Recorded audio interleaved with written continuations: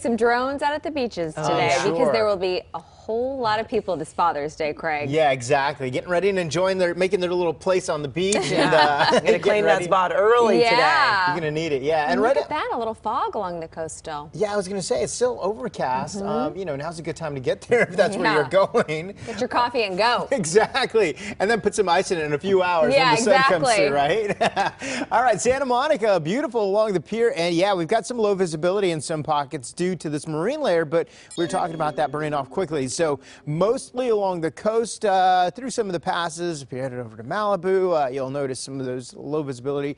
And that's going to be the story just for about another hour or so. And then as we get this into the afternoon hours, boy, those numbers are coming way up. We've got humidity and lots of mid-60s out there. The humidity extends all the way into the valleys, and it looks like it's going to be another day, and we're not done with the heat yet. We peak with this on Tuesday and Wednesday. Temperatures today from about 70 or so along the coast to 106 across the warmer spots in the high desert.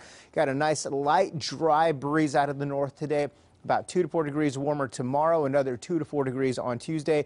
Warmer spots on Tuesday and Thursday closer to 110. And it looks like this area of high pressure just not going to budge. So the way I was explaining this basically is the high pressure and low pressure tend to move around, but that's just not the case today. They move around in the atmosphere to keep things in balance. This is just going to sit still for some time. In fact, with this in place, heat advisories are already in place for L.A., Ventura County Mountains, the Inland Empire, and excessive heat warnings in place today for the high deserts. And those heat advisories extend to the coast starting on Tuesday. Here's my 7-day forecast. Happy Father's Day to the dads out there. We're closer to 80 on Tuesday. We'll go to almost low 90s for L.A.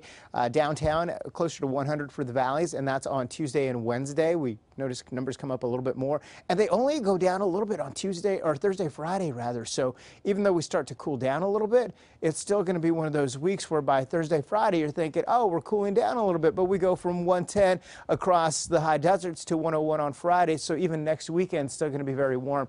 The mountains with the mid 80s. All right, with a look at sports, here's Jill.